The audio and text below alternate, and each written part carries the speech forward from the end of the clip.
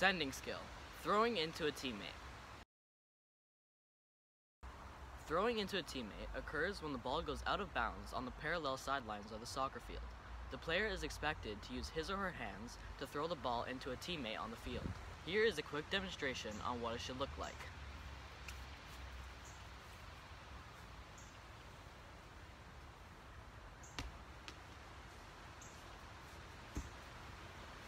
Next, I will show you a step-by-step demonstration on how to properly throw in the ball.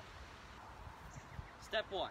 Make sure the ball is behind your head when you start the throw, like this.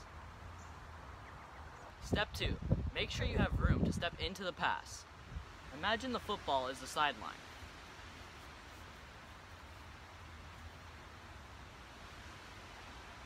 Step 3. Step forward, dominant foot first, and then drag your back foot forward before releasing the ball from your hands.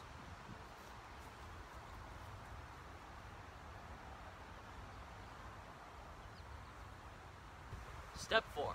Release the ball from behind your head and towards your teammate.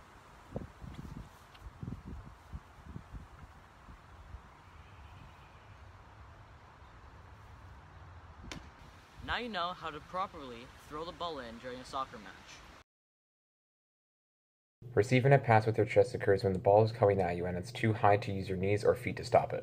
The player is expected to stop and drop the ball in front of him or herself using their chest. Here is a quick demonstration of what it would look like.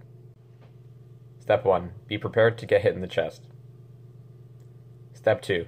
As the ball comes toward you, move your behind backward to stop the ball in midair. Step 3. Aim the ball so that it drops down to the ground and let it fall to your feet. This technique gives you the most control and puts the ball right on the ground below you.